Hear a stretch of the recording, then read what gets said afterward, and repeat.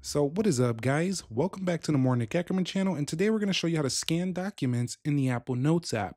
So let's go ahead and go to Apple Notes, open up any blank page, click where you're going to insert some text, and down here you're going to see this little paperclip icon. When you see that, go ahead and click that, and it'll have the ability to scan text.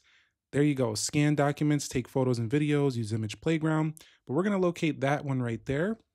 Then you just want to position this in place, get the shot right there, and you can go ahead and click the check mark right there, or you can use different filters as well if you want. You can also scan another document before you're done doing so. Now, when we finish it right there, you can see it'll appear right there within Apple Notes.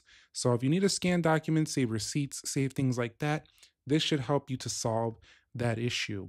Now, keep in mind, there are other ways that you can edit it as well. You can save it to files. You could view it as large. You can make it small as well if you don't want this big document within your Apple Notes app right there. You could just make it medium if you just kind of want it like that. You can also rename the document as well. You can also print that document or this note as well. So that should help you solve that issue if you're wondering, how do I scan documents? Because if you go ahead and open the camera, it will just take the picture as if it's a photo. So yeah, you're gonna wanna go ahead and use it in the Apple Notes app.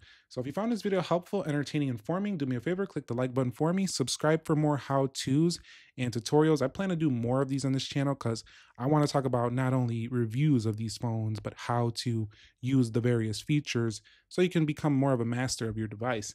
I'll catch you on the next one. Nick here, be sure to be well, and peace.